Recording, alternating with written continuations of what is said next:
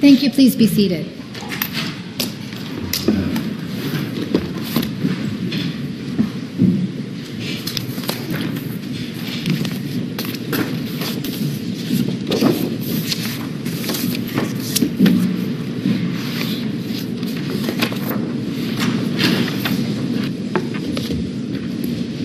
Please stand for the jury.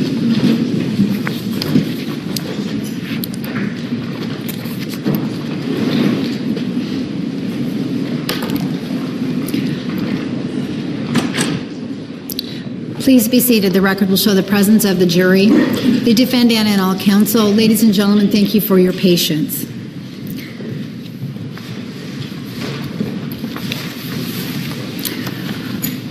Ladies and gentlemen, Ms. Arias had intended to present the testimony of Patricia Womack.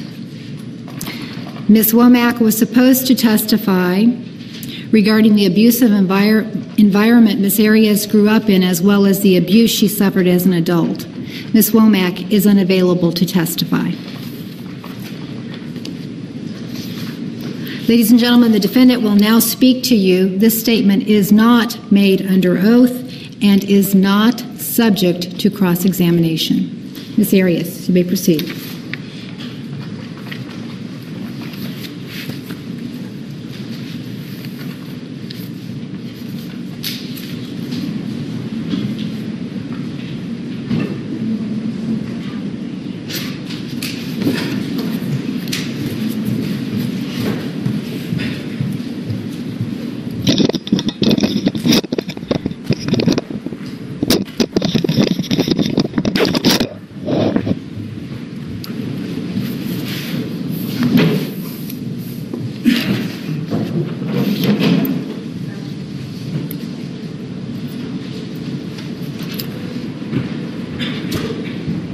Ms. Arias, please wait to begin. One of the jurors needs to have a new headset.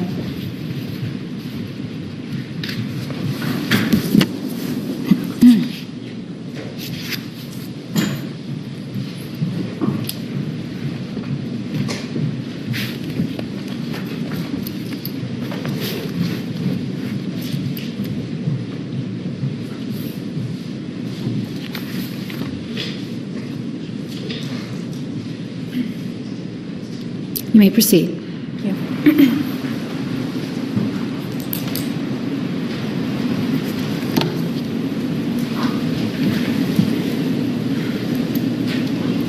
Some months back, while the first phase of this trial was ongoing, my mom visited me just like she'd been doing every week since trial began. She told me that after leaving the courthouse, she was idling at a stoplight and she happened to look over at the car next to her. And Travis's siblings were in that car. My mom and I were silent for a few moments when she finally voiced exactly what I was thinking. She said, "I know they're going through hell."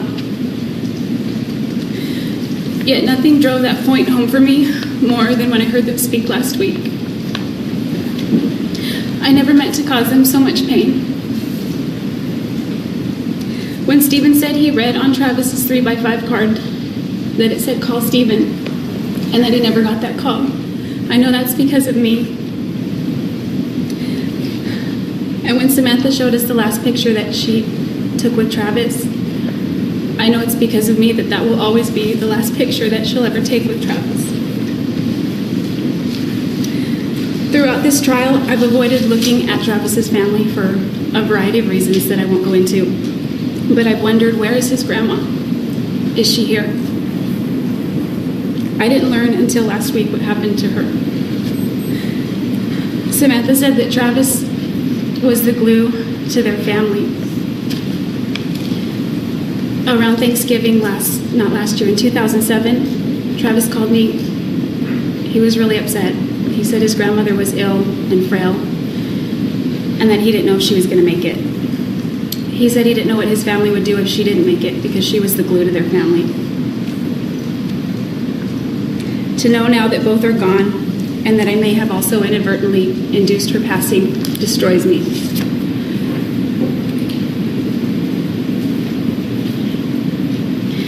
Every time I've had the thought or desire to commit suicide, there's one element that has almost always caused me to waver. They're sitting right over there. They're my family.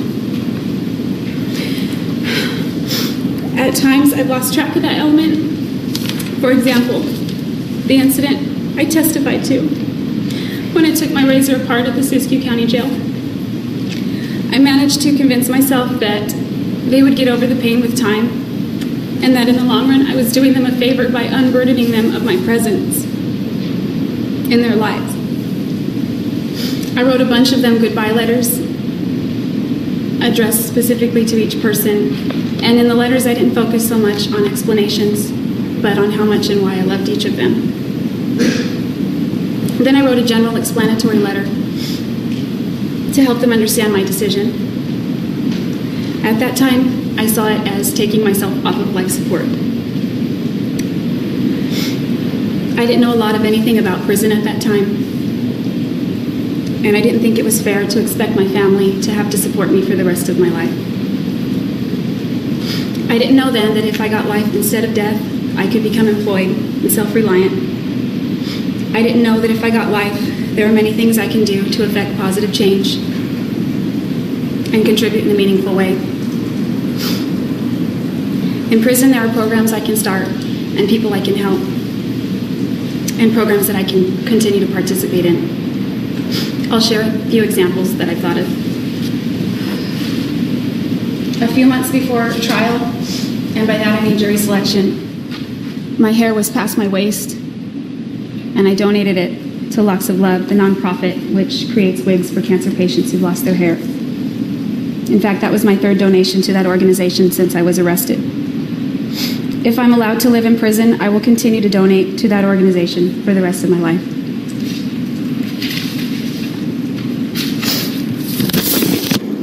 Over the years I've spent in incarceration, I've received many requests from women to teach them Spanish or American Sign Language.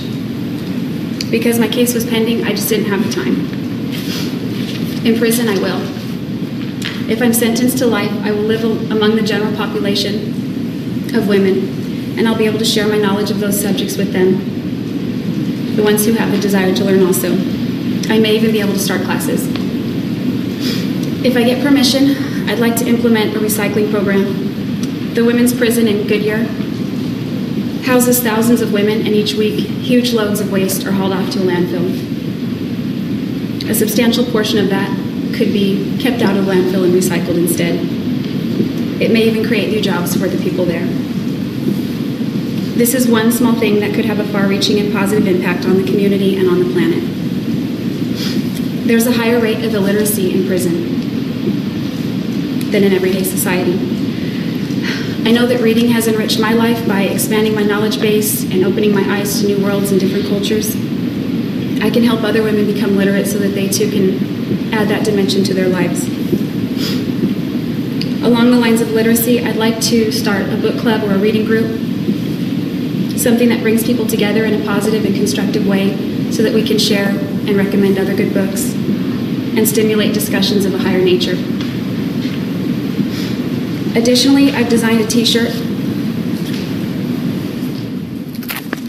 This is the t-shirt, of which 100% of the proceeds go to support nonprofit organizations which also assist other victims of domestic violence.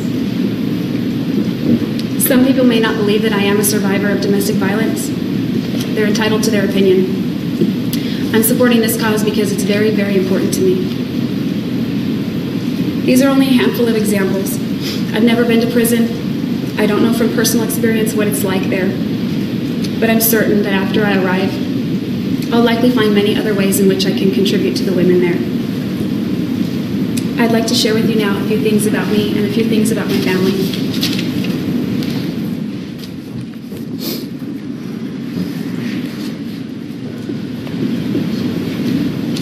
When I was little, my mom took a lot of pictures of me. I'm her first child.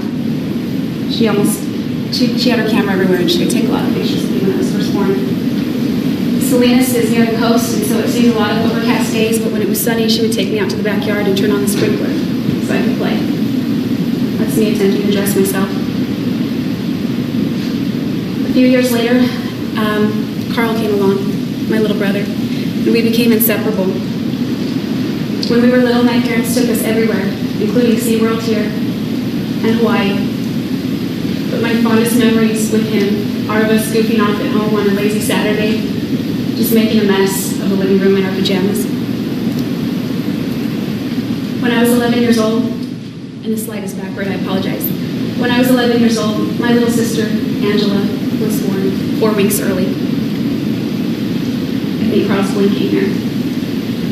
I was so excited to have a baby sister. I watched my mom's stomach grow. I watched Angela come into this world. And after the doctor swaddled her, he turned to me and said to my mom and said, "Do you want to hold her first?" These are various school pictures. And on occasion, my family and I would get together for family portraits, such as these. In 9th grade, my family and I moved back to Wairika, but I still went back to Santa Maria periodically to visit friends. This is Patty. She was my best friend for years. She was here last week to testify on my behalf, as you heard Mr. Nurmi tell you in opening statements. But she didn't return today because she and her 9-year-old daughter were threatened and harassed if she came back to the state. I'm 21 years old here. After I moved out of my parents' house at age 17, my relationship with my dad improved a little. This is my grandma and her twins. My aunt is on the left and my mom is on the right. These are my parents when they were just a little bit younger. This is Bobby and I. It's a little out of order chronologically.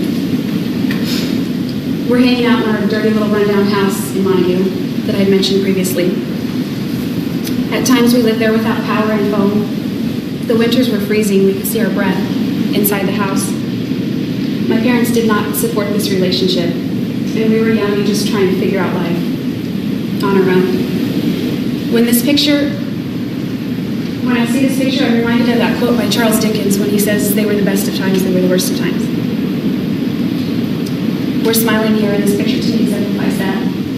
It was a difficult relationship, but Bobby will always be special to me. I'm 21 here. This is a photo of Matt McCartney and I, taken a few months after we broke up, a few months after he moved down to Big Sur where I was working at Ventana. As you know, we remained friends, and on this day we utilized Ventana's company passes to tour the Monterey Aquarium. Daryl and I began seeing each other a little over a year after that. In this photo, I'm coming out of a redheaded stage that I went through for a few years. This is one of my favorite pictures of Daryl and me. We were at Chivo's, a restaurant in Monterey, where our friend Tony and his band were playing blues and reggae live. He dedicated songs to us and we danced. Daryl was a good dancer. When we began dating, we started a yearly tradition in which we'd go camping every summer at this remote little campground. It's called Kirk Creek. It's south of Big Sur, in an area that the locals call the South Coast. This is Daryl, Jack, and I at Ventana. It's hard to see in this photo, but the ocean is in the background. It's on the terrace. After we bought our house in Palm Desert, we sought out some snow in the nearby mountains that first winter. We settled in and made a little life for ourselves for that spending time. Jack was always with us on the weekends. He took that picture of me. I made friends with my coworkers, and sometimes we'd go out after a shift just to chill and hang out. Daryl and Jack and I did a lot of things together. Here we rode the aerial tram in Palm Springs to the top of the San Jacinto Mountains. Daryl's ex-wife took this picture. We were all at Chuck E. Cheese's celebrating Jack's 7th birthday. Jack and I bonded. He's a great kid. I haven't seen him since June 3rd, 2008. I hear he's much bigger now, taller than me. My family and I still got together periodically for group portraits. These were taken at a park in Wairika.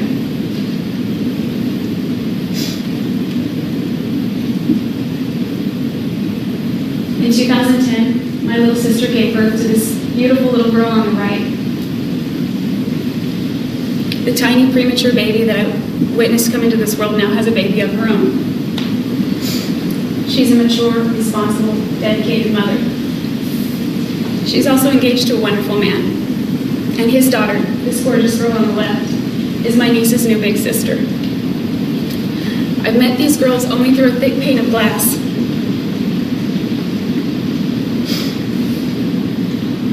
They get along like they've always known each other.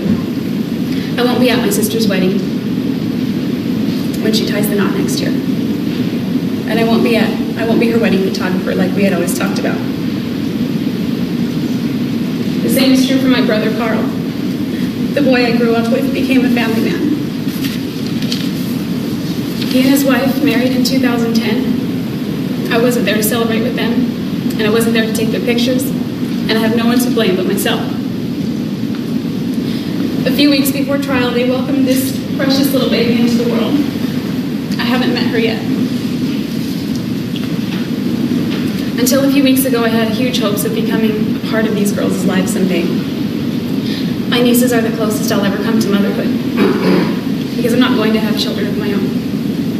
I'm not going to become a mother because of my own terrible choices. I've had to lay that dream to rest. You've heard before that I'm an artist. As it now stands, I'll never create another oil painting. But these are some of my drawings. I'm pretty good with hands and nature. I best with portraits. There's Frank Sinatra, Elvis Presley, Elizabeth Taylor. This picture is a little distorted. This is my niece when she was a bit younger, playing the piano, while attempting to play the piano.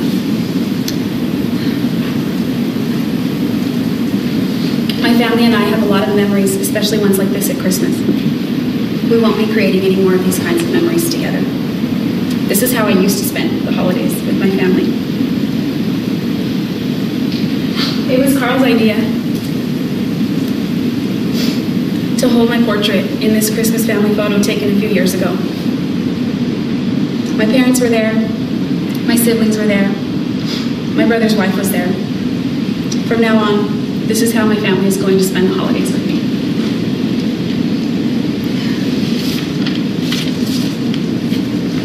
Following my arrest, I wanted so much to avoid trial. Not necessarily the outcome, although that's naturally not something I was looking forward to, but trial. All of the graphic, mortifying, horrific details paraded out into a public arena. Instead, I was hoping to go quietly into the night, whether off to prison or the next life. But with the amount of attention my case received early on, I felt in my ignorance that it was necessary to speak out. I got on TV and I lied. I lied about what I did, and I lied about the nature of my relationship with Travis.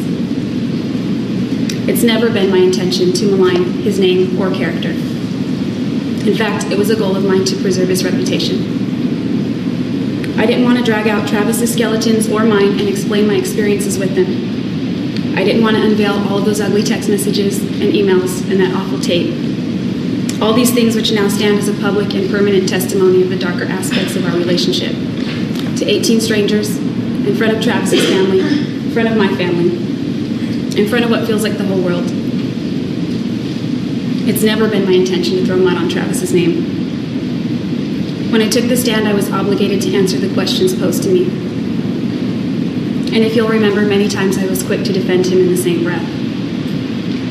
I loved Travis, and I looked up to him. At one point, he was the world to me. This is the worst mistake of my life. It's the worst thing I've ever done. It's the worst thing I ever could have seen myself doing. In fact, I couldn't have seen myself doing it. Before that day, I wouldn't even want to harm a spider. I'd gather them up in cups and put them outside. To this day, I can hardly believe I was capable of such violence, but I know that I was. And for that, I'm going to be sorry for the rest of my life. Probably longer. I was horrified by what I'd done, and I'm horrified still. In many ways, my family has also suffered a great loss. Their pain is fresh because they only learned about it 2 weeks ago, the moment the verdict was read. the moment their hopes of ever welcoming me home someday were dashed. My dad, who's here today, was in California, awaiting anxiously in front of the TV. My mom came to visit me after court that dark day. She had spoken to my dad on the way over, and she told me that in the 34 years that they've been together, she's never heard him cry the way he did that day. I've caused that pain. I've caused them to hurt that way. And I will concede that with Travis's family, theirs is a much greater loss, and I can never make up for it. It's my hope that with the verdict you've rendered thus far, that they will finally gain a sense of closure. Stephen said he doesn't want to look at his brother's murderer anymore. If I get life, he won't have to. I've made many public statements that I would prefer the death penalty to life in prison. Each time I said that, though I meant it, I lacked perspective. Until very recently, I could not have imagined standing before you all and asking you to give me life. To me, life in prison was the most unappealing outcome I could possibly think of. I thought I'd rather die. But as I stand here now, I can't in good conscience ask you to sentence me to death because of them. Asking for death is tantamount to suicide. Either way, I'm going to spend the rest of my life in prison. It'll either be shortened or not. If it's shortened, the people who will hurt the most are my family. I'm asking you, please, please don't do that to them. I've already hurt them so badly, along with so many other people. I want everyone's healing to begin, and I want everyone's pain to stop. Thank you.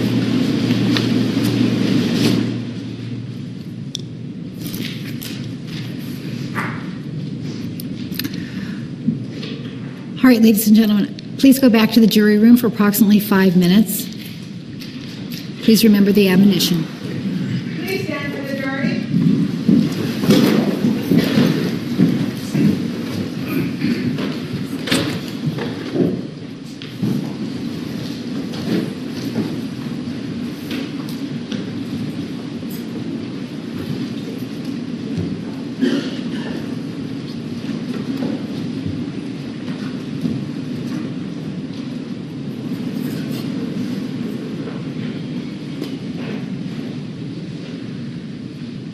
The record will show the jury has left the courtroom. Please be seated. Counsel, please approach.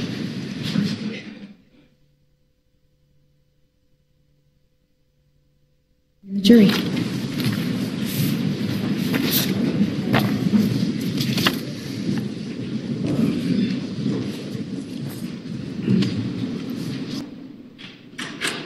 Please be seated. The record will show the presence of the jury, the defendant, and all counsel.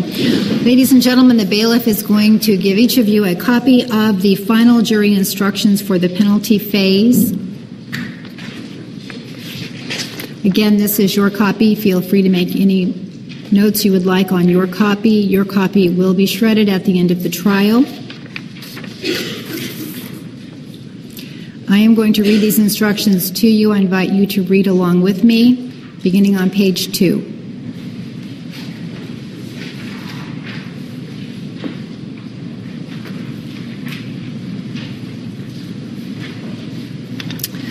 Members of the jury, at this phase of the sentencing hearing, you will determine whether the defendant will be sentenced to life imprisonment or death. The law that applies is stated in these instructions, and it is your duty to follow all of them whether you agree with them or not. You must not single out certain instructions and disregard others. You must not be influenced at any point in these proceedings by conjecture, passion, prejudice, public opinion, or public feeling. You are not to be swayed by mere sympathy not related to the evidence presented during the penalty phase. You must not be influenced by your personal feelings of bias or prejudice for or against the defendant or any person involved in this case on the basis of anyone's race, color, religion, national ancestry, gender, or sexual orientation. Both the state and the defendant have a right to expect that you will consider all the evidence, follow the law, exercise your discretion conscientiously, and reach a just verdict. I do not mean to indicate any opinion on the evidence or what your verdict should be by any ruling or remark that I have made or may make during this penalty phase. I am not allowed to express my feelings in this case, and if I have shown any, you must disregard them. You and you alone are the triers of fact. As jurors, you have a duty to discuss the case with one another and to deliberate in an effort to reach a just verdict.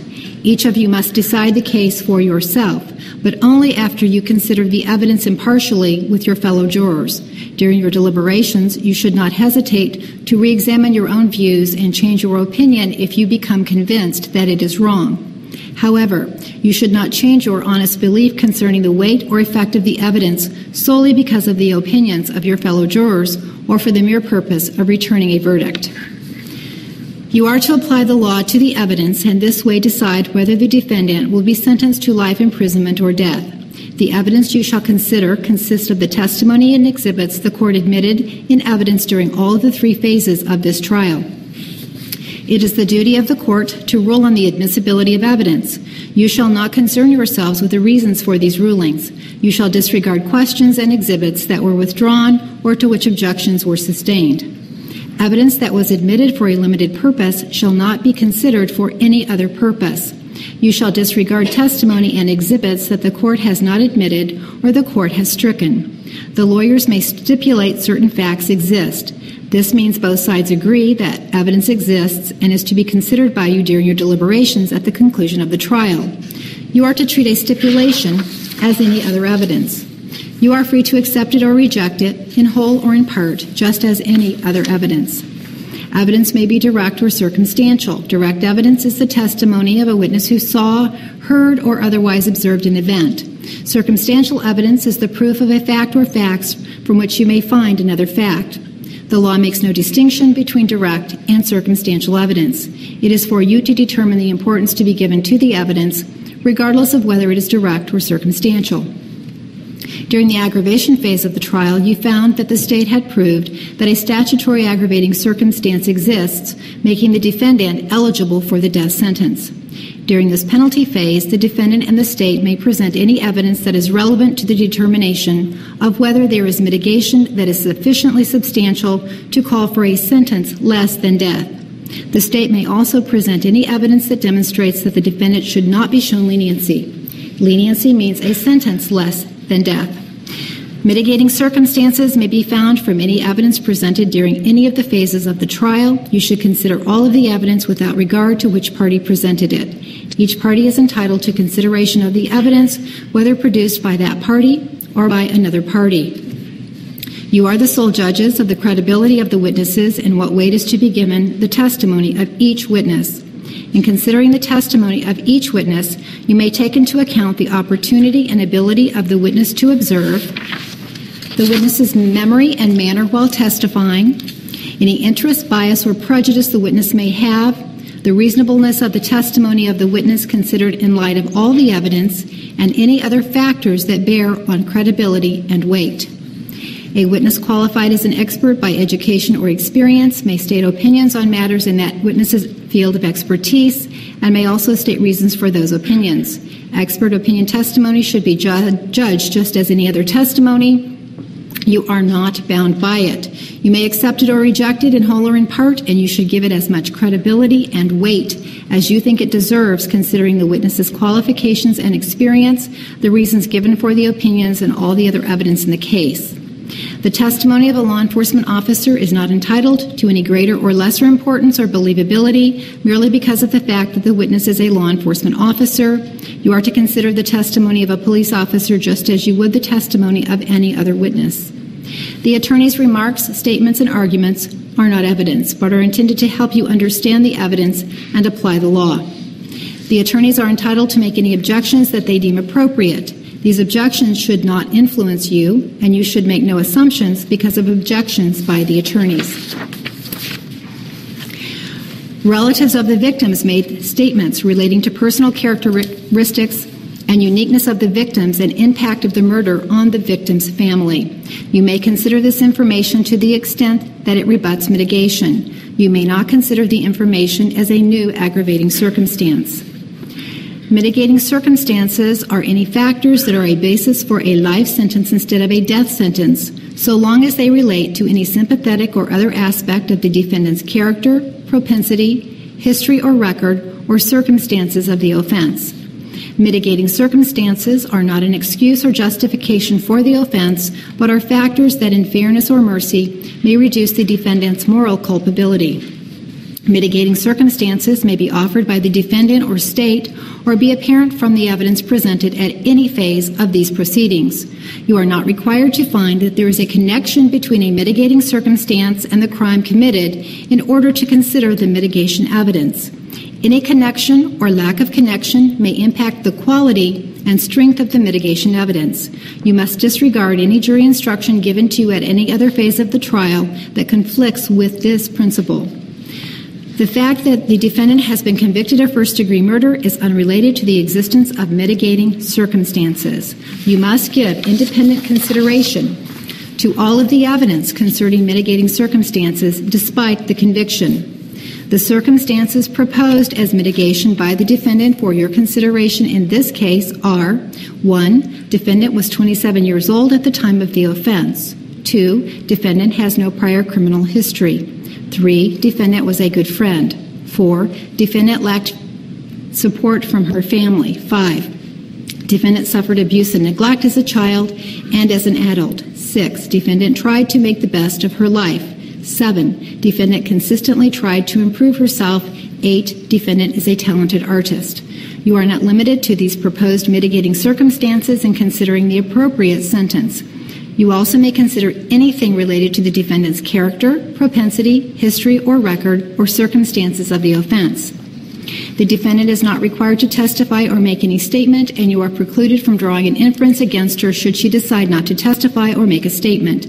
The decision on whether or not to testify or make a statement is left to the defendant, acting with the advice of her attorneys. You must not let this choice affect your deliberations in any way. The state may submit evidence to rebut mitigation evidence. You may individually consider rebuttal evidence in determining the existence of a mitigating circumstance or in assessing the significance of that mitigating evidence. You shall not consider rebuttal evidence as aggravation. You must decide the appropriate sentence based on the facts of the case and by applying these jury instructions. You must not consider the financial cost of any possible punishment when deciding whether to sentence the defendant to life in prison or death. While all 12 of you had to unanimously agree that the state proved beyond a reasonable doubt the existence of a statutory aggravating circumstance, you do not need to unanimously agree on a particular mitigating circumstance. Each one of you must decide individually whether any mitigating circumstance exists. You are not limited to the mitigating circumstances offered by the defendant.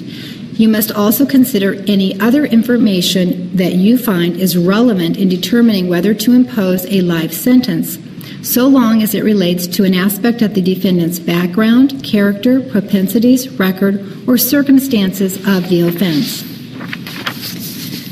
The defendant bears a burden of proving the existence of any mitigating circumstance that the defendant offers by a preponderance of the evidence. That is, although the defendant need not prove its existence beyond a reasonable doubt, the defendant must convince you by the evidence presented that it is more probably true than not true that such a mitigating circumstance exists. In proving a mitigating circumstance, the defendant may rely on any evidence already presented and is not required to present additional evidence. You individually determine whether mitigation exists. In light of the aggravating circumstances you have found, you must then individually determine if the total of the mitigation is sufficiently substantial to call for leniency. Sufficiently substantial to call for leniency means that mitigation must be of such quality or value that it is adequate, in the opinion of an individual juror, to persuade that juror to vote for a sentence of life in prison. Even if a juror believes that the aggravating and mitigating circumstances are of the same quality or value, that juror is not required to vote for a sentence of death and may instead vote for a sentence of life in prison. A juror may find mitigation and impose a life sentence even if the defendant does not present any mitigation evidence. A mitigating factor that motivates one juror to vote for a sentence of life in prison may be evaluated by another juror as not having been proved, or if proved, as not significant to the assessment of the appropriate penalty. In other words, each of you must determine whether, in your individual assessment, the mitigation is of such quality or value that it warrants leniency in this case. The law does not presume what is the appropriate sentence. The defendant does not have the burden of proving that life is the appropriate sentence. The state does not have the burden of proving that death is the appropriate sentence. It is for you, as jurors, to decide what you individually believe is the appropriate sentence. In reaching a reasoned moral judgment about which sentence is justified and appropriate, you must decide how compelling or persuasive the totality of the mitigating factors is when compared against the totality of the aggravating factors and the facts and circumstances of the case. This assessment is not a mathematical one, but instead must be made in light of each juror's individual, qualitative evaluation of the facts of the case, the severity of the aggravating factor, and the quality of the mitigating factors found by each juror. If you unanimously agree there is mitigation sufficiently substantial to call for leniency, then you shall return a verdict of life. If you unanimously agree there is no mitigation, or the mitigation is not sufficiently substantial to call for leniency, then you shall return a verdict of death. Your decision is not a recommendation. Your decision is binding. If you unanimously find that the defendant should be sentenced to life imprisonment, your foreperson shall sign the verdict form indicating your decision. If you unanimously find that the defendant should be sentenced to death, your foreperson shall sign the verdict form indicating your decision. If you cannot unanimously agree on the appropriate sentence, your foreperson shall tell the judge. I will read the rest of the instructions to you after the attorneys have completed their arguments. Because of the hour, we are going to take an early lunch recess. I'm going to ask that you all return at 1:15. Please remember the admonition. You are excused. Please stand for the jury.